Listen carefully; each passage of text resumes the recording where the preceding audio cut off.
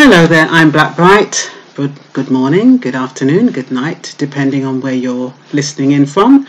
If it's the first time you're passing through, welcome to my channel. And if you've been here before and you've already subscribed, enough respect.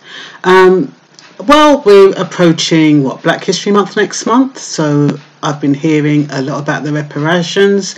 We know that the reparations have been happening. There have been talks about them for the last 20 odd years and nothing is happening.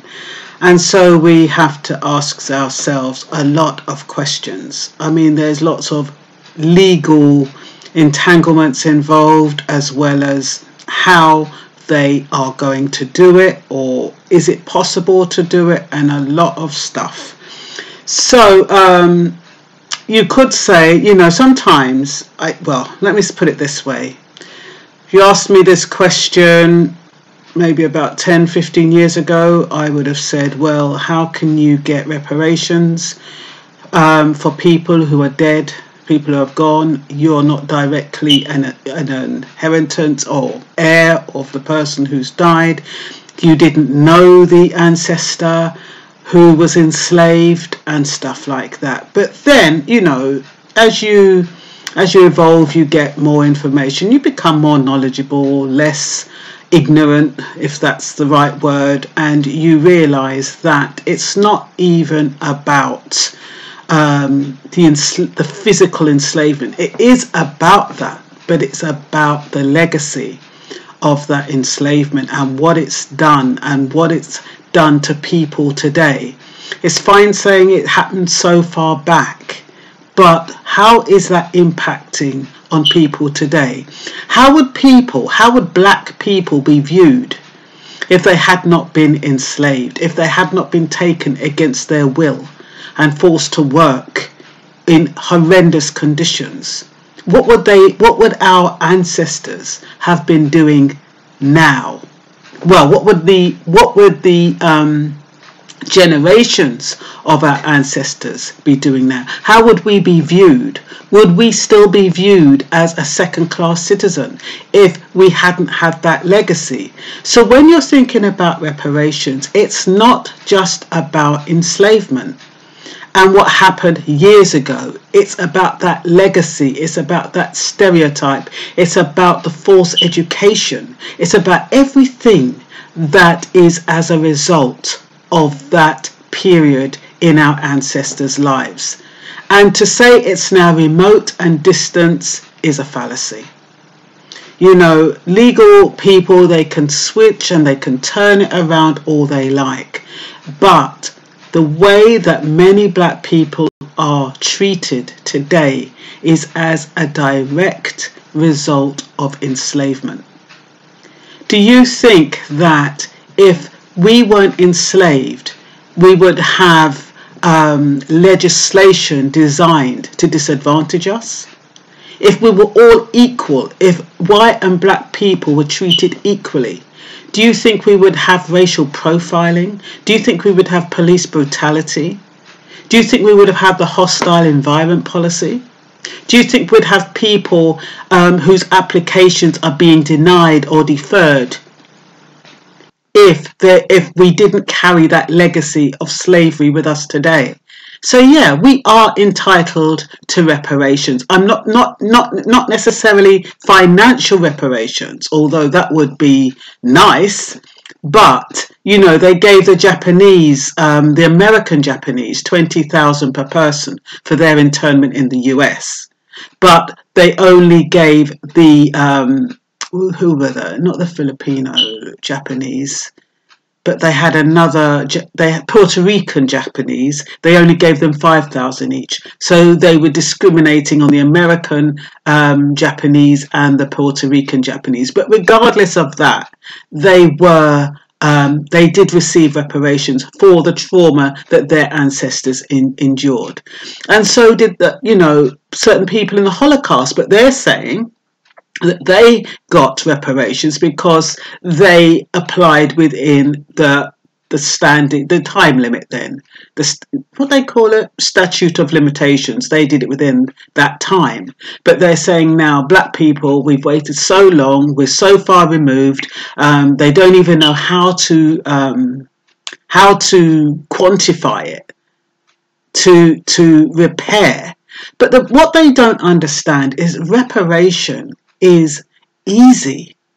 It doesn't have to be about money. It's about it's about restitution, really. It's about putting us in a place where we would have been had we not been enslaved. And that means, we would not have been victimized to start off with. That's the biggest thing. We wouldn't have been dragged away and treated like second-class citizens and like animals. And people would view us differently if they hadn't told lies about our history. Because that's the biggest thing. We have people who are going to school and they do not know the truth about black history. They haven't got a clue, because even like when I went to school, it was like black people didn't exist. Seriously, I don't think in my history lesson I ever came across a black person in history. Maybe Othello, I'm not quite sure, because I don't think I did Othello in my A-levels in English. I did Shakespeare. So not even Othello. So we had no black references at all. And it's not until maybe the last 5 to 10 years, we've got black people on our TV screens doing adverts. Believe me, we didn't even have black people on our TV screens doing adverts. They're putting them on now because they know we spend money and they want to target us. But before that, you wouldn't see black people on our TV screens. So that legacy is not only for black people to think we didn't exist, but it's also telling white people that we didn't exist. And when you keep perpetuating every single Black History Month about slavery, that's all white people think we were, slaves. It's like when they perpetuate Africa with children with flies coming out of their mouth and their little mouths drooling and they're all emaciated. They're indoctrinating people, mind conditioning them to let them feel, white people and black people who haven't travelled, that is what Africa represents. And it's the same way as black people. We're represented as slaves. And that is why reparations are needed, and restitution, to change the lies, to revert back to the truth, to have a transparent education for young people and adults, to say to the world, look, we lied about the history. Black people were the rulers at one time. Black people were the creators of all of these inventions. Yeah, there were white people who created and white people who ruled in certain parts, but give credit where credit's due. You don't suppress it and make it look like we were always slaves, because that has connotations, and it also impacts on how the police treat black people. And also they had something called black codes, and they had the black codes after emancipation. And why they had the black codes was to still enslave, but in a different way. So they enslaved via imprisonment. So what are they doing today? Where are the majority of our black men? Aren't they imprisoned? If they're not imprisoned, they're in detention, waiting for deportation, or they're in mental institutions. They're not free. They're not free to roam. Yes, we've got black men that are free to roam. Of course we have. But there is still that perpetuation of black men in a certain class where they're relegated to, and how they try to criminalise them. And once you criminalise them and once you throw them in jail, they can't vote. Not that they'd probably vote anyway, but they can't vote. Very difficult to have a job. So you're taking away their economic structure. You're taking away their ability to provide for a family. When they come out, you're kind of forcing them to go back into crime because they can't survive. So, so we need to have this addressed. So, after my little rant, as I normally do, I go to my notes. So, are Black Brits entitled to reparations for their enslaved ancestors? Black History Month is next month, so talks about reparations will be more active. We know slavery is a crime against humanity. International law protects the state against retrospective applications, but there are exceptions. In order to file a legal claim for reparations, it must be established that the acts in question were contrary to international law at the time they were committed. While slavery became illegal under international law, it still exists today under the guise of imprisonment, which to me is an argument for reparations. Reparations, in the term I'm about to mention, are not materially impossible. In other words, they're trying to say that reparations are materially impossible, so therefore we can't do anything about it. But they're not, for the reasons I'm about to cite. For reparations to take effect, the law requires the victims to have suffered from a wrong committed by a responsible party with sufficient legal rules to permit such a wrong to give rise to a legal cause.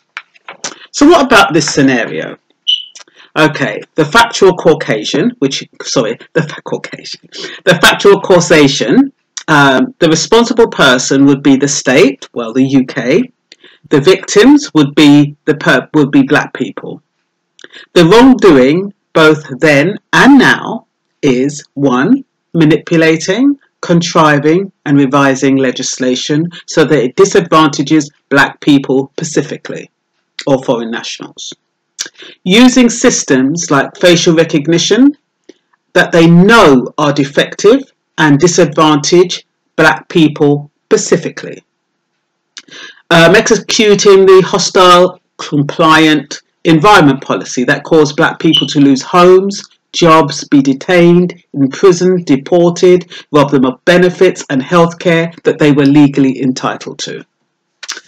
Authorising the Section 60 and Operation Nexus, which supports racial profiling, and statistics show that Blacks are stopped more than whites. Detaining Blacks in detention centres without due process.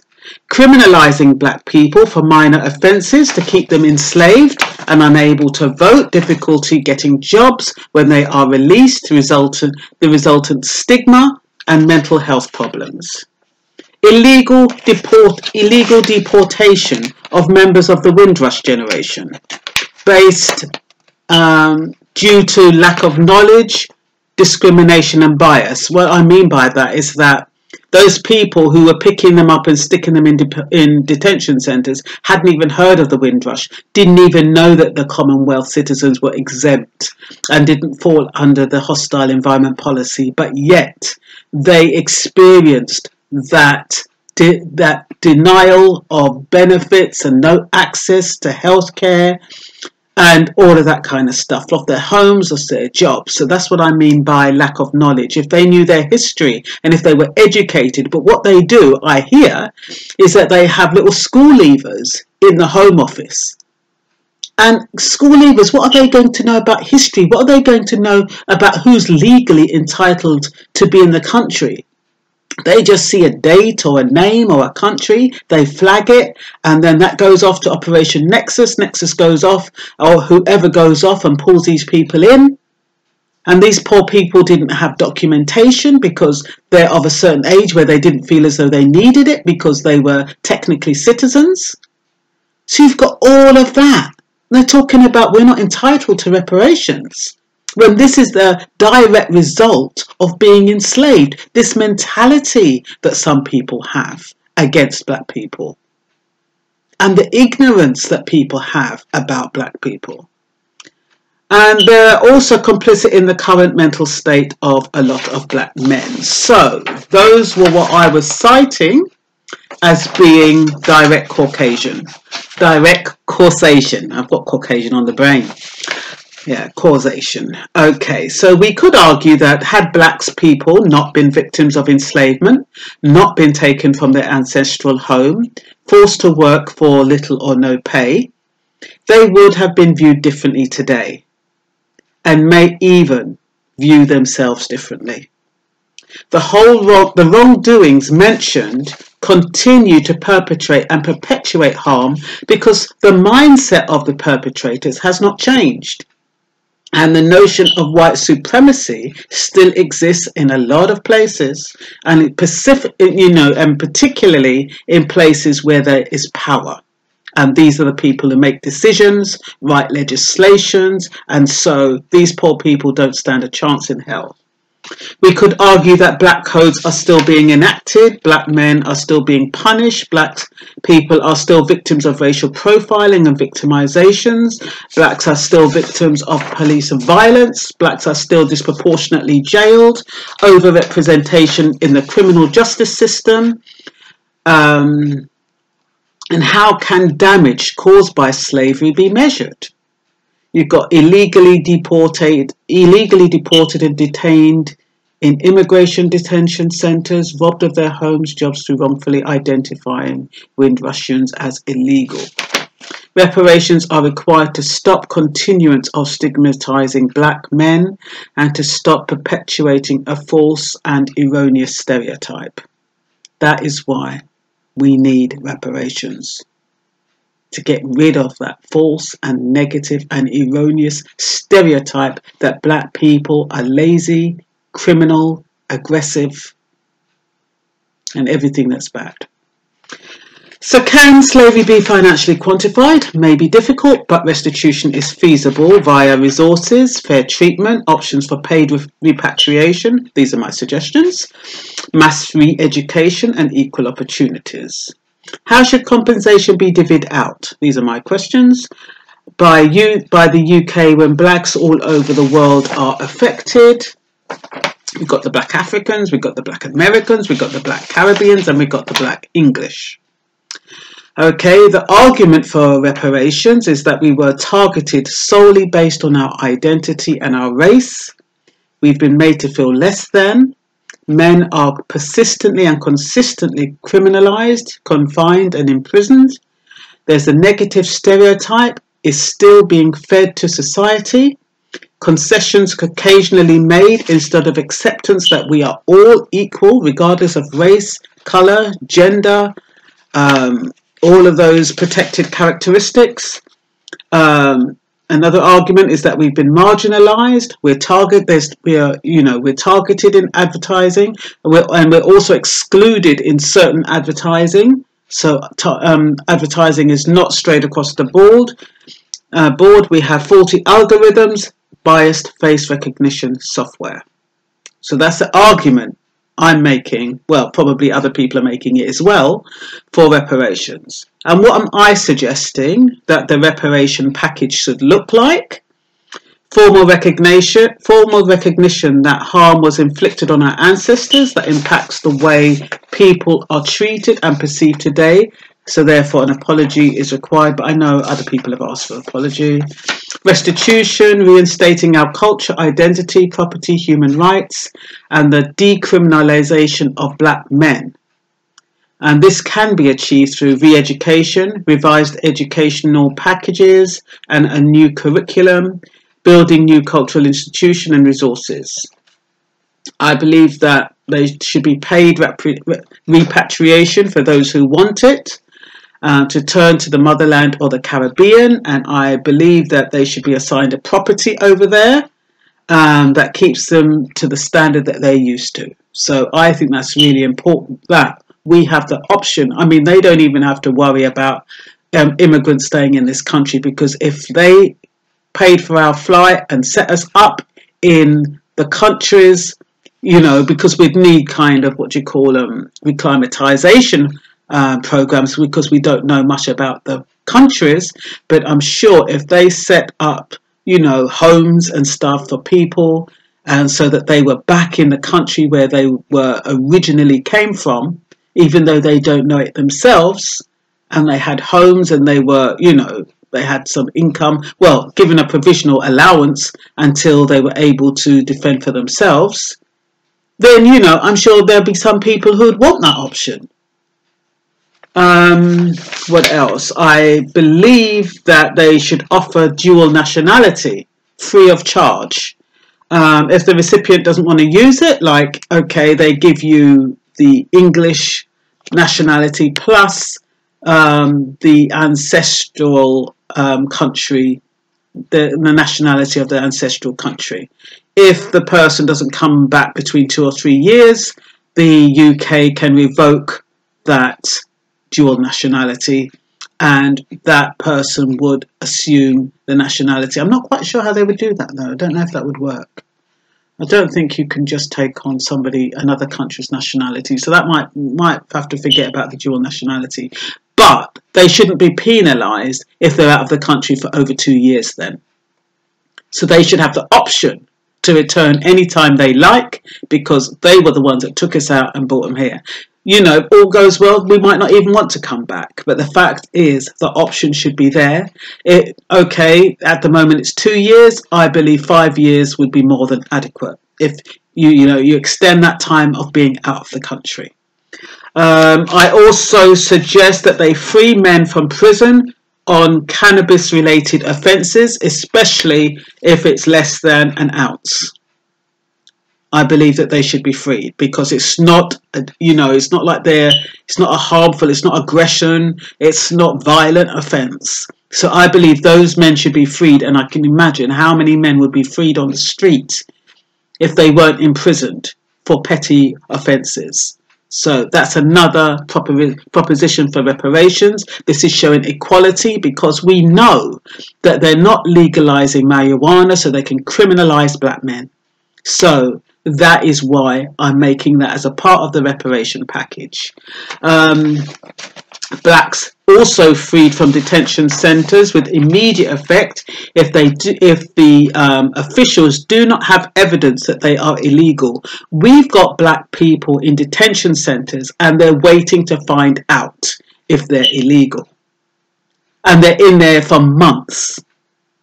And they're waiting around. That should not happen. So all of those, I'm suggesting in the reparation package that these people should be freed as well. If we're opting to stop treating black people as less than, and anyway, and if their benefits should be reinstated, all of those people who have been waiting for their visas to be approved should have benefits while they're waiting. That would bloody speed them up. If they knew that these people were getting benefits while they're waiting, while they're processing their applications, they'd soon speed up those applications, whether it's a yes or a no, but they would soon speed them up. So I would suggest also that people waiting for their applications for more than 6 months should start automatically receiving welfare, hospital access to healthcare, and no penalisation for trying to get a property to rent. And their accommodation should be subsidised. I'm also proposing a cultural educational facility for black Brits who need to be acclimatised to their new home, because even though, as we see, a lot of black Brits are going to Africa, I don't know whether they had friends over there, but it'd still be nice to know that there's some kind of institution that you can go there and learn about the culture, because cultures are so different. And like I said, you can offend people without realising it. And it's good to know how to behave and what is acceptable from what is not. I mean, yes, you can get it on Google, but it would be nice to actually be taught by the locals. So that is what I'm also proposing. Educational centres that teach 5 different learning styles. At the moment, we have everybody bunged into the same educational facility. And we have different learning styles. Some people don't read. Some people prefer to see the visual to learn. Some people learn by hearing. Some people learn by reading. But you have different learning styles. But what they do, especially in school, is that everybody's expected to learn in the same way. And they do know that there are different learning styles. So therefore, some people are disadvantaged if they are more akin to one learning style than another. Reasserting black people's status in society, so everyone is equal. Slavery still exists in all its various forms. I don't know if black slavers are as cruel as those white slave masters used to be, but we've got slavery in Sudan, black Sudanese enslaved by Arabs from the Baggara ethnic group. We have slaves in Libya, black Africans from neighbouring countries seeking to cross over to Europe via the Libyan coast are getting captured by Libyan rebels and sold off to local slave masters. We've got slaves in Egypt, in the Sinai Peninsula, mostly human trafficking. We've got 250,000 modern slaves in South Africa, according to the Global Slavery Index. Nigeria, Pakistan, China, India and North Korea are the top 5 nations with the largest number of victims, account for 60% of the world's victims of modern-day slavery. Ghana has 1.1 million adults in forced labour, especially in the cocoa-growing countries, cocoa-growing areas in the country. Eritrea has high rates of modern slavery. North Korea, forced to work by the state, unpaid labour, farming, construction and road building. India, 8 million victims out of a population of 1.3 billion. So there are a few more, but you know, I put those down because sometimes we think slavery is dead. It's not completely dead, but their enslavement does not play out in the same way it is when it's not based on a white supremacist mindset. That is the difference. What else is there?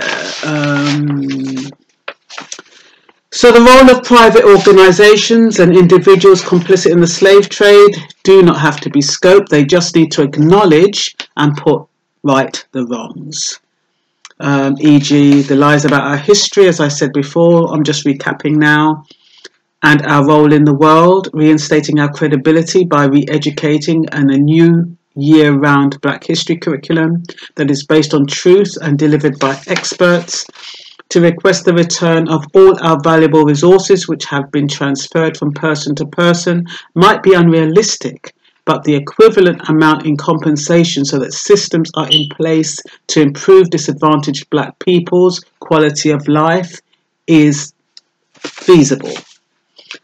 Take police brutality and racial profiling more seriously. Offer post-traumatic stress and other forms of counselling for the resultant breakups of homes, absent fathers, domestic violence, drug-infused homes, etc. Loss through detention of fathers, killing of our young men, loss of culture, identity and name, pain, physical and emotional. Because what they don't seem to realise, the people are talking about, oh, it happened all those years ago, is that the impact that slavery had on the mindset of people and subsequent generations. Because if one mindset believes that they're less than and they believe that they're inferior, then they feed that down to their children and they feed that down to their children. And I remember my mum used to say to me, oh, we're going to get out, oh, so-and-so is coming around, one of our white neighbours, we've got to get out the best china. And my mum is more recent, and she still had that mindset. So it's only, as we're getting closer, to now, more current, that people are actually realising, oh, wait a minute, why don't I get nice china? Why isn't the china taken out when I come to the house or when other Black people come to the house? So that mindset, that colonial mindset exists up till very, very recently. And that is why it's important for reparations to be done, because the damage is long lasting and it will continue until people are re-educated about what happened in our history. White people don't know. A lot of Black people don't know. They still feel as though white people still feel as though Black people are inferior, and some Black people still believe that they're inferior. And that is the damage that slavery all those years ago has done. So it's not remote and it's not distant at all. And of course, there's the pain, physical and emotional. There is the suggestion that human actions of the slave trade caused remote and distant effects, but the effects, like I said, are very close and very real. So while the perpetrators may not be able to erase all the consequences produced by their actions, they can reverse laws and legislation so that it doesn't disadvantage black people. They need an unbiased legal team to go through immigration policies, police legislation, to ensure that it's fair and just. Police should be properly accountable for cruelty and use of excessive force. And the Home Office should redress the way they are handling visa applications for foreign nationals. And that would be a start. And that's all for now. Bye-bye.